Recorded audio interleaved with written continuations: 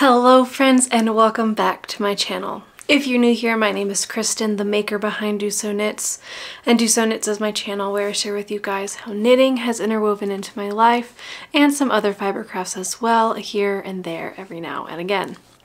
Thank you so much for coming back today. This is my first podcast episode of 2023. I'm excited to be back. I've done some other videos since the last video. We've done a vlog, we've announced our Patreon, I've done a video about my Ravelry queue, but today is back to the basics. It's a podcast episode, so I'm going to be showing you all the projects I'm working on, talk about some of my future plans, and maybe some other things. We'll see what else comes up throughout the episode. So I hope you have something cozy to drink. I am drinking a baby spice tea, which is a tea from Bird and Blend, in my summer sock camp mug. I love this mug because it's one of those campfire mugs with the speckles on it. One of my favorites, and it's like an olive green, so my favorite color.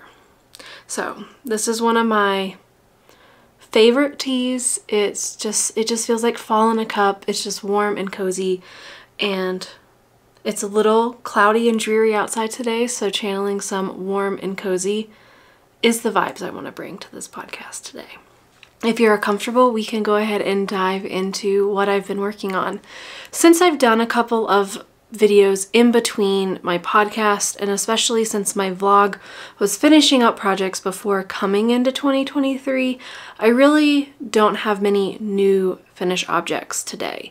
The only things I have finished since my previous episode, I feel like I've talked about in other formats. I've shown my Musselburgh and my Advent socks on my 2022 recap video, and I showed Shane's Montrealer there as well, and those were really the projects that I finished, so I didn't want to go into too much detail over them again today. If you would like to see more of them, just make sure you check out that week of knitting vlog and my 2022 recap video. I show all those projects in that. And so today I really just want to show you what projects I've been working on since the new year started and some plans that I have. So over the last couple weeks, because today is the 15th, so we're about 2 weeks into the new year, I've really been pretty focused on projects. I usually every week kind of do like a planning kind of thing in my journal. I'm trying to do it a little more digitally now. And I like write down all the works in progress that I have and anything that I want to start, anything I want to finish, kind of write all of that down.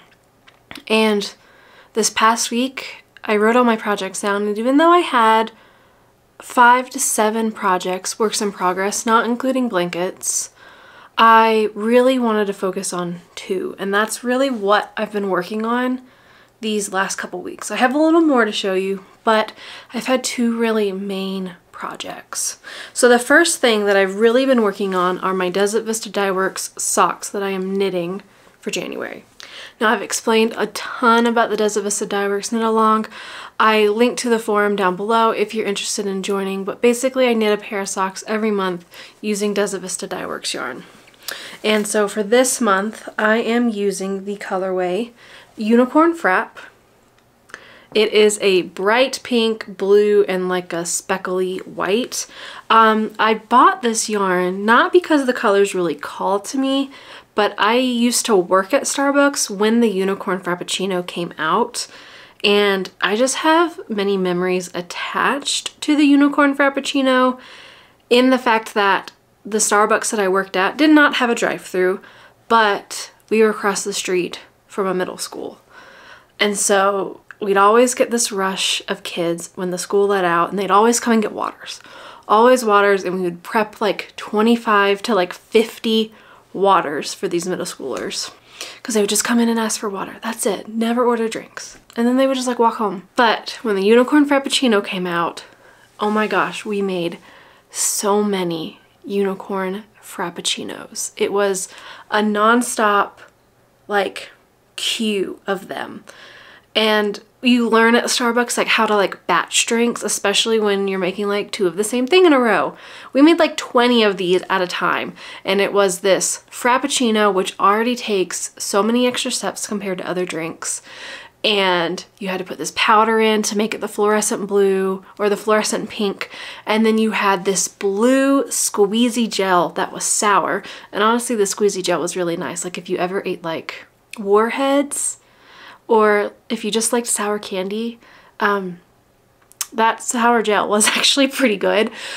But you had to like line the gel into the cup and then use powder to make it like fluorescently pink, and then there was like extra powder on the top. There was just a ton with that unicorn frappuccino, and so I bought this colorway because I just have memories of making that drink, and it's probably a good thing Starbucks didn't bring it back. It didn't taste very good.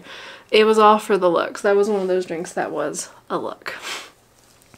Anyway, I'm knitting a pair of socks this month for my mom.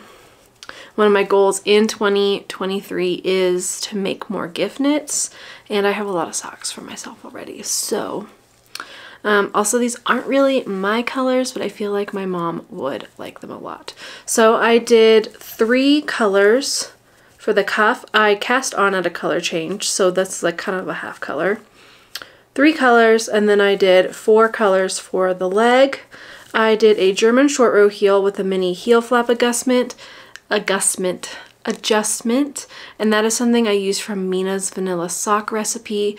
It's just a way to add like a mini heel flap above your German short row heel, and then a foot to fit her foot, and then I just did the wedge toe on these. So I have finished the first sock, and I am working on the second. I just cast on this morning. Actually, I cast on these last night at dinner, but worked through the cuff this morning. So now these are pretty good to be on the go. And like I said, this has been a pretty like focus project over the last couple weeks. I just am trying to not procrastinate my Desert Vista dye work socks to like the last week of the month. So I finished one, starting the second, and the reason I'm doing a shorter leg is the minimum leg length for the Desert Vista Dye Works is a 3-inch leg, so that is what I have. And my mom lives in North Carolina, so she doesn't really have a need for a ton of tall socks. However, she does wear the socks I've made her, and the 3-inch leg is like my favorite short sock. It's just, I think it hits your ankle pretty perfectly. I love the length, it's fun to knit. So yeah, done that for her, starting the second one. And yeah, been enjoying these. And then I just wanted to do a little recap on another sock that I've worked on. I started these in December, and they were mentioned in my wrapping up 2022 video. And these are my candy cane stripe socks that I'm knitting for my husband Shane. So I put these on these Bryce spun blockers that I've gotten from Webs. These are a size medium. I finished the first sock. I think I need to get large blockers though, because if you see, like there's a little extra here and they're not super tight. Maybe that's okay. On the camera, I think they look still cute. But it's just a self-striping, not really self-striping, self-patterning yarn from Regia. And if you can't tell, they're very holiday, very Christmassy. So this is the label. And Regia is a 75% virgin wool, a 25% polyamide. And I've knit these for Shane. I did a longer leg than I normally do on these. I did 20-ish rounds for the cuff. A pretty long leg. I just did 3 repeats of this like red stripe, and then I started the heel after this red stripe. Did a German short row heel because they fit him really well. Foot to fit his leg. And then on these, I did the wedge toe. I really enjoyed these. I took these when we went to Avatar. I knit most of the leg during that 3.5 hour long movie.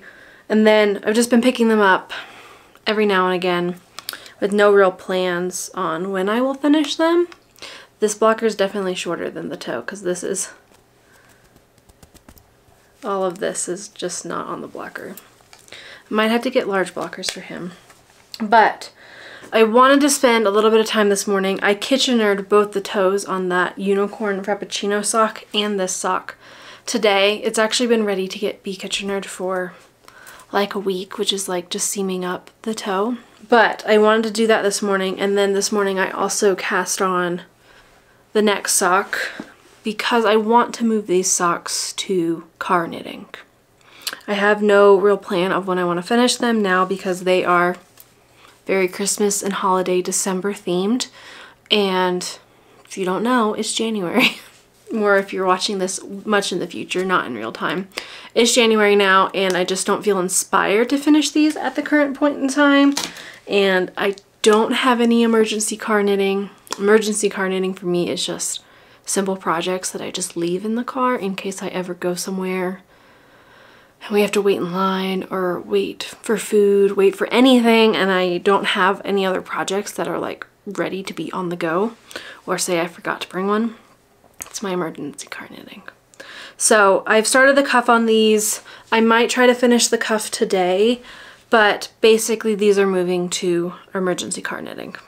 And yeah, I'm using a US 0 for both of the socks, 9-inch circulars, and for my mom's socks I did 60 stitches, and for these I'm doing 64 for Shane. Honestly, I don't know why I cast on 64. 60 usually fits Shane better. I just must not have been thinking when we went to Avatar. I started the cuff like the morning before we went to the movie, so I was kind of rushing to get it on and in a place for the movie. So these might be a little big. We'll see. The Reggio yarn that I've used for previous socks for him have held up really well. They're probably some of his most well-worn socks. They've just lasted really well. So I'm excited to use some of my German Regia stash because I do really love working with that yarn. It's definitely more like toothy and grippy compared to like a merino, which is what I'm using for my Desert Vista Dye Works socks, but they hold up and wash and wear so well. Probably better than the merino socks do. Not digging on merino socks, I have mostly merino socks. I have tons of merino socks, but the Regia just has like a nice feel to them. So then on to my next project that has been really my focus the last couple weeks. So I finished Shane's Montrealer on New Year's Day. Basically, I finished at New Year's Eve. I just had some seaming to do on New Year's Day. But after that, I've been wanting to start a sweater for myself, and so I did. I have started the Forager sweater by Melody Hoffman. This is a worsted weight sweater held with a mohair, and it's written and has sizes for a 39.2-inch bust up to a 62.4-inch bust with a 2 to 5 inches of ease. I started this sweater for myself. I'm putting this in the Bougie Sweatshirt Cal hosted by Youngfolk Knits because this does feel like a bougie sweatshirt, and I really hope it does. So it's just a classic raglan sweater, and I'm holding Cascade 220, not superwash, in the color Turtle, and I'm holding Knit Picks Aloft, which is a Super Kid mohair and silk blend, and this is the colorway Labyrinth, so it's just like this really rich green. And I'm holding them together. And when you look at them separate, I was a little bit worried. And you might be worried if you haven't seen this yet, like, because they're very different colors. And I didn't know how they were going to play together. I did a swatch, and it's amazing. So I cast on the sweater, and I divided for the sleeves yesterday, and guys, I cannot be more stoked. So this is my sweater so far. Look at that color. Then that's pretty true. It might be blowing out just a smidge, but I love this sweater. So it just has like this really gorgeous jewel tone kind of marling effect that's happening. It's not like 100% in some places. In some places you can see more of that like dark, more mohair comes through than others. It's just gorgeous. I love this sweater. So I'm holding that worsted weight and the mohair together. It's been going really, really well, but I have made some modifications to this sweater.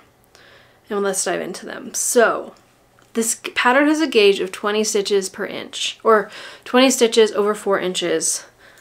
I have 19 stitches over 4 inches. So I am knitting the size 5 in this sweater, which is a 44.4 inch bust. And with my gauge, that 44.4 should be about a 46.7, which falls into that 2 to 5 inches of ease.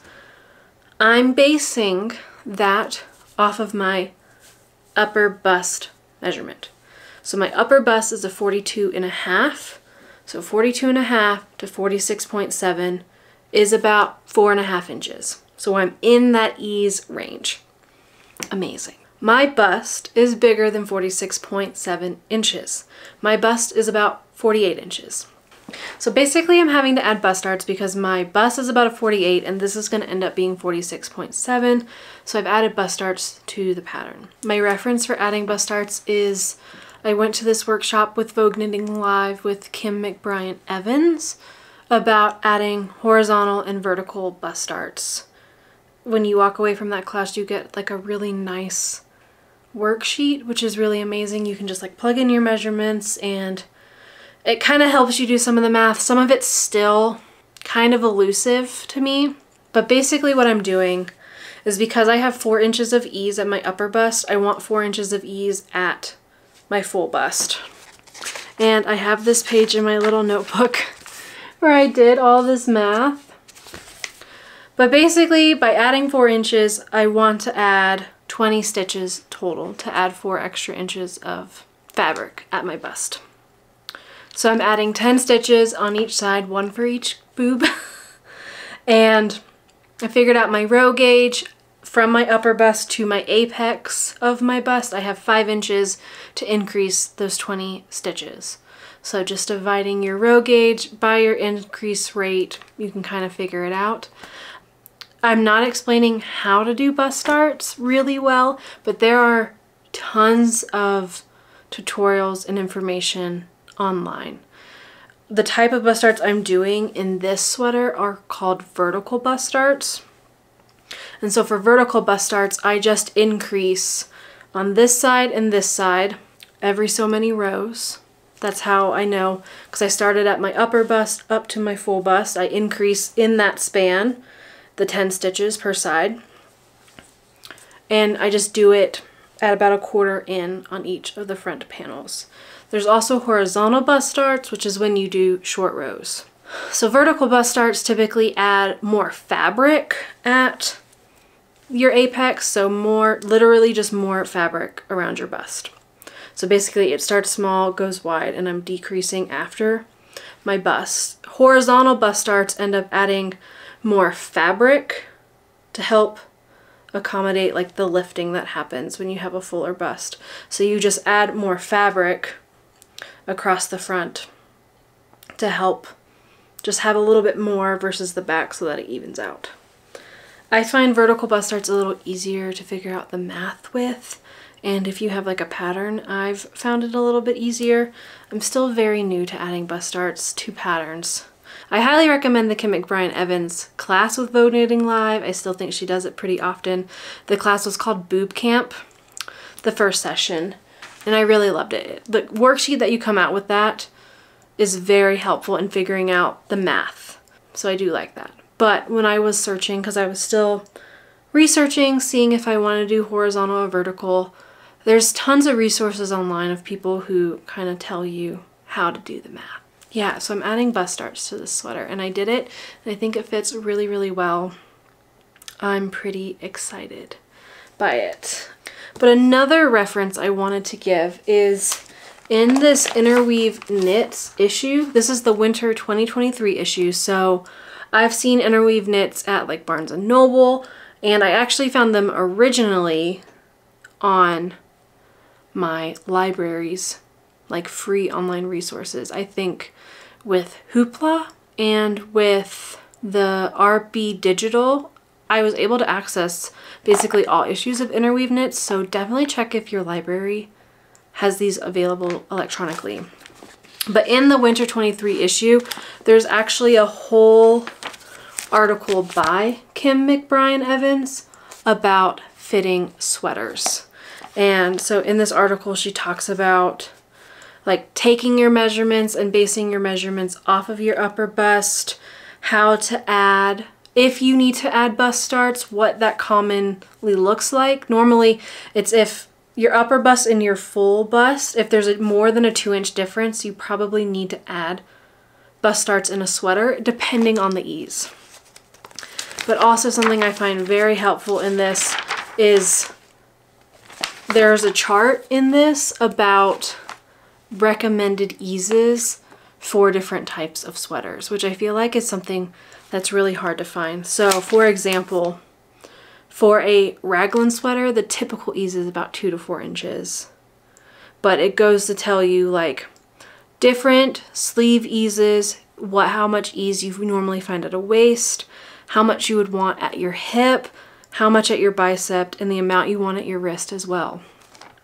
So all that information, and then on here as well is like a little chart about finding your size based on a schematic. Because in a pattern, for example in this, it's saying for the upper torso, she'd probably knit a size 4 or 5. For the front, she would need to knit a size 5 and add bust starts. And then once she gets to her hips, she needs to be about a size 7 instead of a size 5. So then knowing that, okay, from my waist to my hips, I need to increase 2 different sizes.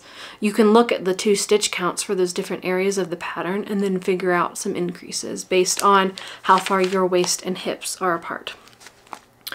But I looked on Kim McBrien's website before starting recording, and she does have this really great schematic about like taking your body measurements and then like looking at that to help pick sizes from a schematic. Highly recommend this resource. This article is a really great read. If you can find this Interweave Knits issue or borrow it from your library, I highly recommend that article and like digesting that to get some really great information. And there's also a QR code send you to some digital resources about finding your size with a schematic. This article doesn't have the information about how to actually do bust starts, but if you can figure out how much ease you want to add at your bust based on the information she gives you here, which is basically figure out the difference from your upper bust to your full bust, figure out how much fabric that equates to per stitches, and then you can figure out how to do the bust starts with free resources online or by taking that class. I feel like that was a very, very roundabout way of explaining how I do bust starts. It's something I'm still figuring out and something I need to incorporate more into my sweaters. I definitely get lazy. It's so much easier to just be like, great, my bust is a 48. I'm just gonna knit whatever I need to. Okay, we have the dog. I was like, I'm definitely a little bit lazy. It's really easy to just be like, okay, my bust is a 48. I'm just gonna do whatever size I need to do based on my full bust. But the thing is like, I'm not a 2-inch difference from my upper bust to my full bust, which is what most people are designing with. So I really need to do that math to make sure that it fits up here on my shoulders and my upper chest, and I can just add some extra fabric for my bust. I also have this same struggle with sewing some of the garments, especially tops that I've sewn. I usually have to change or modify or add bust starts. So, and I'm still not perfect with that either. So it's definitely a journey that I'm going on this year with knitting more sweaters. I just don't want to like explain completely the math because it was a paid for class. And so all the formulas that she gives, like she taught them in the class. There are resources online, but I highly recommend that class if you want more of like a formula plug and play, if you don't want to try to figure out the math yourself, because it's hard. It's hard, and I wish there were more resources for adding bust starts in knitting. If you have more resources for adding bust starts in knitting, I would love to have them. Please leave them in the comments below. If I get enough information, I'd love to just do another video about bust starts and knitting and resources for that. Because I feel like right now you're kind of at the whim of either I had to take a class to learn this skill because it's hard to find exactly how to do it for free on the internet. And so it's that, or you're relying on a designer pattern that they've done the math for the bust starts for you, which isn't included in every sweater pattern out there. So if I want to knit this Forager pattern because it's the perfect raglan sweater worsted weight with a mohair, but it doesn't have bust starts, so I don't want that necessarily to deter me from not knitting the sweater. So it's a skill I want to learn. It's a skill I'm working on. If you have more resources, let me know. I'd love to be able to share them.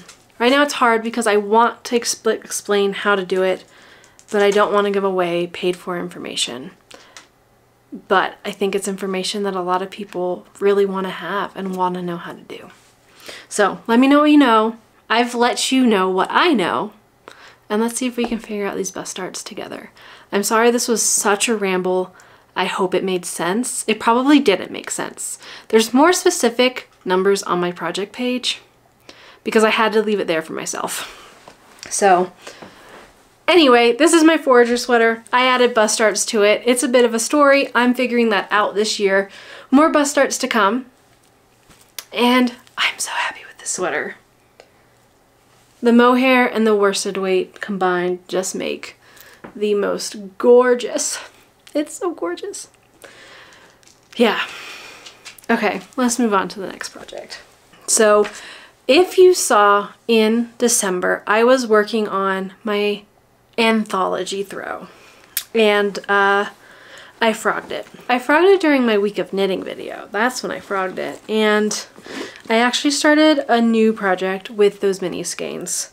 So I started the Calico Quilt Shawl, which is by Samantha Troia. But it's a Calico quilt shawl, and so this is where I'm at so far. So each day you knit like this triangle, and it's all seamed as you go. You pick up and knit from the previous triangle to make your next one. And I've done almost six triangles. I'm halfway through this one. So yeah, I've started this. It's been lovely to work on. I haven't really worked on it this week. I did work on it a bit more during the first week of the year. This is really good TV knitting. And yeah, I just really love how all the colors are playing together. This advent that I'm using was the Nora George 2021 advent, and it's a bit of a fade. So I think it'll look really nice in the Calico quilt. I was a little worried that the fade wouldn't work, but so far I'm really liking it.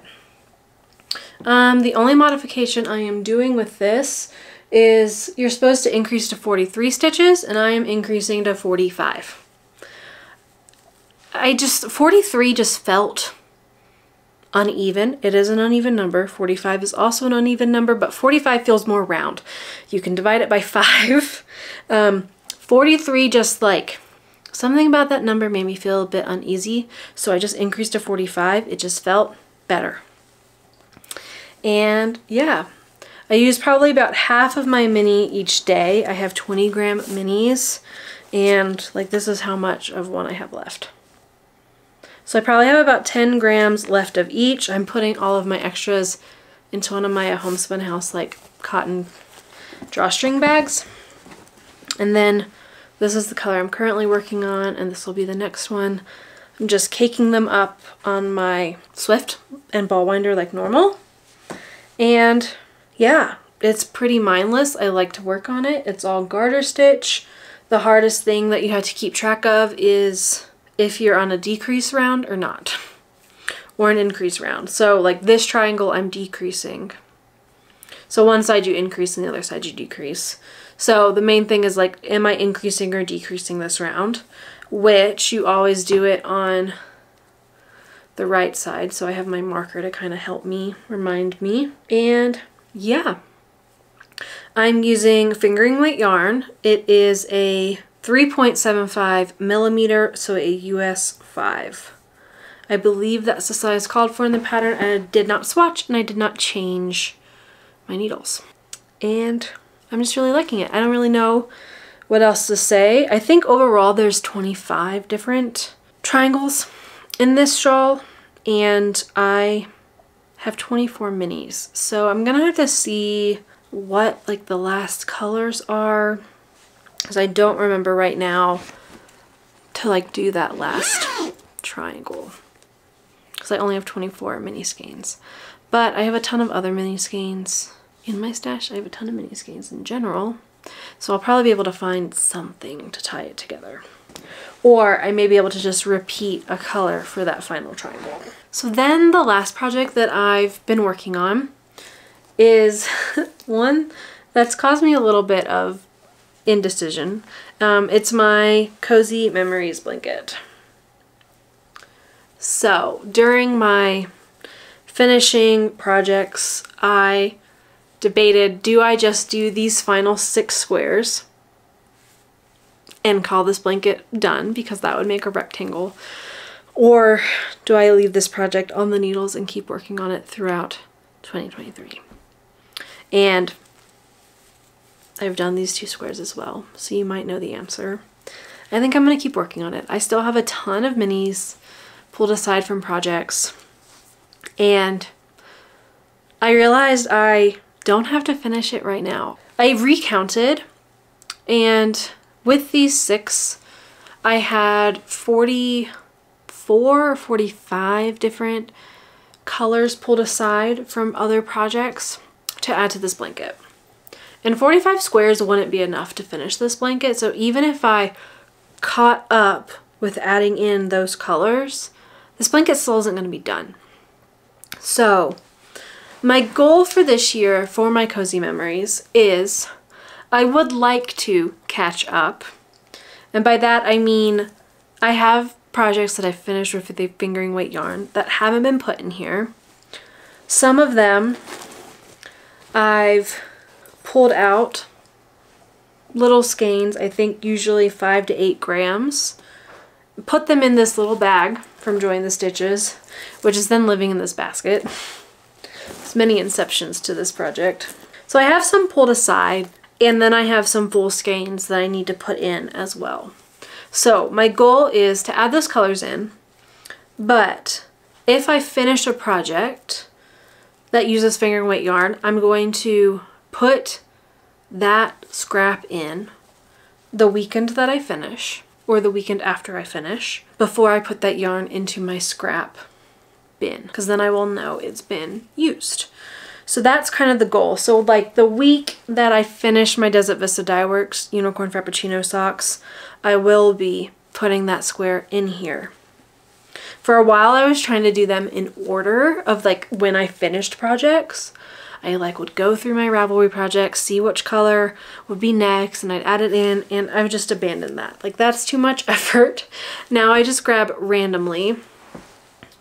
And I think what gets me is I just really like how it looks. I think it'll be a really nice blanket, and the goal I've kind of set myself is every weekend day I try to do 1 square. So basically it's like 2 squares a weekend. Now on Friday I added a square, yesterday I did 2, and today I've done 1. So I'm already a little ahead of my goal. And then in my journal, I'm tracking how many squares I do in a month. So that way I can kind of look back at the end of the year, see how many how many squares I did each month to kind of keep me motivated. And I don't know, it's fun looking back at some of these squares. So like this one was my Temple Bar Desert Vista Dye Works colorway, and I knit those socks when we were in Ireland. This was some Knit Picks Felici for Shane. I think I knit those socks for him when we were in London. This was the mini from my summer sock camp socks. So some of them have a little stronger memories than others. This was one of my favorite colorways of socks I knit. And yeah, it's just fun to look back on. So it's fun pulling out those little scraps and putting them in here. So yeah, that is my Cozy Memories blanket. It's just bringing me more joy than I thought, and so I didn't want it to be done. I am using every fingering weight yarn scrap that I have, unless it's not superwash. I am trying to just use superwash scraps in this blanket because I have a feeling it's gonna end up in the wash. I think so far they've all been super wash. There's about maybe one or two that I'm not 100% sure if they are. So if they felt, they felt. If not, it's fine. And there's definitely, like, my squares are not all the same size. Some are bigger than others, some are much smaller. My gauge is definitely changing throughout, and they don't line up perfectly, but I think it's all fine. It's eclectic, and honestly I've like laid it out here. That's what I keep looking at, and it's bigger than I thought. It's a pretty good size right now. It's definitely nowhere close to being done, but it is just nice, and it's been nice to just work on a square in the mornings or on the weekends as I go. I did end up buying some signature needle arts needles. I got the stiletto tips with the, I think this is the teardrop. I'm using 3mm needles. I was using DPNs, like 2 of them, but I always had to be really careful to not knock my stitches off the other side. And then I was using like a circular needle, but the cord really just bothered me. So I just really needed some straight needles. And since I've decided like this is a long-term project and it's one I'm excited about and that a lot of memories are going into, I thought just like a nice pair of needles to go with them would be nice. And it's been very enjoyable to work on with these needles. But actually I had a struggle finding some 3mm needles that weren't like 10 inches. Like I just needed 7 inches and I wanted metal, and I've heard good things about these, so I wanted to try them. So I do like these, and it's been lovely to work on, and I'm excited to keep going on this project. I don't know when it will be done. I think I'll just know when I'm done with the project. I do have some other projects that I am super excited to start very soon. I'm trying to focus on what I have, but I just want to tell you some of the things that are in my brain that I think I might cast on soon. So I'm going to be making a headband for Shane's mom. I'm going to be using a merino yak silk blend for that. I'm pretty excited. I found this really cute headband with a twist, and it's just like stockinette. I don't remember the name, but I'm sure I'll post a picture here. And I'm pretty excited to start that pattern. I also want to start another musselburgh or a 4th hat. I have some fingering weight non-superwash yarn that I am testing out, and I don't know which of those 2 patterns I'm going to do yet. The nice thing is they both are in any gauge start from the crown pattern by Zolda Teague. So I might just cast on and start some increases and see how I go and then decide. But I do want to make a hat for that. And then the last thing I'm super excited about is I am going to start an Easy V here soon.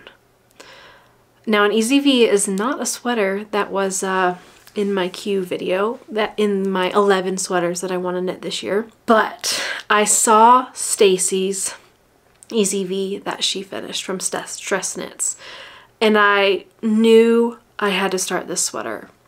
I have this dark chocolate brown merino in my stash, and one night I couldn't sleep and I just thought about my alternating skein colors that I wanted for an Easy V, and I scrolled through project page after project page after project page, and I was like, maybe I can do a solid, maybe I can pull from my stash. I decided I was going to pull some yarn from my stash, and then I don't have the yardage. I do not have the yardage for the yarn I thought I was going to use, and then I was like, this is a sign that I should use the spin cycle. So I bought some Dream State. I'm super excited about the colors that I've picked. I'm not going to share it here right now. I'm probably going to share a little bit about it with my Patreons this week on my Knit and Chat. I'm excited to show that to them, but then I will show it to you guys probably on my yarn stash update for January, and I'll obviously show you once I start swatching for it. I'm super excited. I think it's going to look lovely, so part of me really wants to go ahead and start, but I know I probably should only have 1 sweater on the needles, but everyone else has multiple sweaters going at a time. And I don't know if I'm that person. Am I that person? Can I have 2 sweaters going at one time, or do I just need 1 sweater? Let me know. Do you knit more than 1 sweater at a time? The thing is now my Forager is like just stockinette in the round. We got stockinette sleeves and we got stockinette body. So like maybe I could go ahead and start my Easy V. I'm so excited and I don't want to lose the momentum that I have for it. So we'll see. I'm sure it'll start pretty soon. If not, I'm at least swatching here pretty soon. But this is a natural merino yarn that I got in Germany. It's just like a chocolate brown. And then I have Dream State for the contrast colors. I'm pretty excited about it. But yeah, that's basically all of the knitting I have. I did want to share a little bit about some of the books I've been reading recently. I'm trying to get back into reading. I used to be a big reader as a kid. And since I've picked up knitting, I don't read as much. But I'm trying to do more audiobooks, and you know, sharing with you all helps keep me accountable. So I figured I would share. So the first book I've been reading, I've been waiting to read this book for a long time. I watch some people that do booktube, and one YouTuber that I watch, Allison Paiges, has recommended this book so much, and it wasn't available in the US, but now it is. And so I'm reading Lonely Castle in the Mirror, which is translated, and it's by Mizuki Tejimura. I don't know how to say that. I'm reading this on my Kindle, so that's why I can show you the screen. It's about a girl who is struggling to go to school. She has not been going to traditional schools, and so her family has moved her to like a non-traditional school for students who are struggling with just going to school in general. It's based in Japan, but she still hasn't gone to this new school. But she realizes her mirror in her bedroom like takes her to this alternate reality where it's this castle where all these kids can go. There's about, I think there's 8 of the kids, and they're also like not going to school. They're struggling. In the castle, there's a challenge to like find a key which will grant you a wish. And that's basically as far as I am. I'm just really enjoying it. I could definitely relate to, I never struggled to go to school as a kid, but I can relate to the like uneasy feeling of like being around classmates and stuff like that. So I'm just really resonating with the main character in this book. And it's been pretty fun to read, especially since it's translated, and it's just really fun. It's just a good book so far. And I'm excited to keep diving more into it. I'm only 18% of the way in, so I really don't think I've spoiled anything for you. I think I've read, they're longer chapters, but I've read 2 of the chapters so far, and I'm excited to delve more into it. The other book I'm reading, I'm listening to this on the Libby app. And so this is called The Starless Sea. It's by Erin Morgenstern, who wrote The Night Circus, if you ever read that book. And I'm 4% of the way into this book. I've listened to 45 minutes. I don't really know what's happening. All I've gathered so far is it's like, we've heard some of these like, you know, when they talk about like storytelling in like stories that are passed down from generation to generation, I feel like we've heard 2 of those kind of stories, like stories that are retold. And then we're at a point where like it's like an inception of the book where the character in the book found a book with these stories that we have now heard, and he then gets to the story about him finding the book that we're just now listening to him finding. So I'm just like, what is happening? Like I said, I'm only 4% of the way through, but we just hit like, we were like, here are these 2 like long lost stories, and then here's this main timeline character who found the stories and read the stories that we just listened to, and then he reads the story about himself finding the book. Crazy. I don't know what's happening. I've been listening to that. I started spinning some of my roving, so I've been listening to that while spinning. Obviously I've only done 45 minutes of spinning because I'm only 45 of the minutes through. But yeah, those are kind of what I'm listening to, what I'm reading, and trying to do some more book consumption this year. I definitely, like, I listen to a ton of podcasts, but something about delving into a book is really nice. And I realize audiobooks are really as much as like I like the look and idea of reading a physical book, I prioritize my knitting. And so I won't stop knitting to read a physical book unless it's on my Kindle, and I may be able to knit and read, but I'm not really, like, I can knit and watch a movie, but I don't really enjoy knitting and reading at the same time. I don't know, I like knit really slow or I read really slow, or I do both very slow, so I feel like I'm not being effective with any of my time. But listening to an audiobook, I can just knit and listen. So trying to do a little bit more of that. I'm trying to like stop watching TV earlier in the evening and then listening to my book while knitting instead of watching TV. So we'll see. If you're listening or reading anything good, let me know. I'd love more recommendations. I usually listen to fiction, some type of fantasy or thriller. Honestly, I like all kind of fiction. I don't know, I can't really describe what kind of fiction I like. I just like the books that have interesting ideas. Dystopian things, thrillers, fantasy.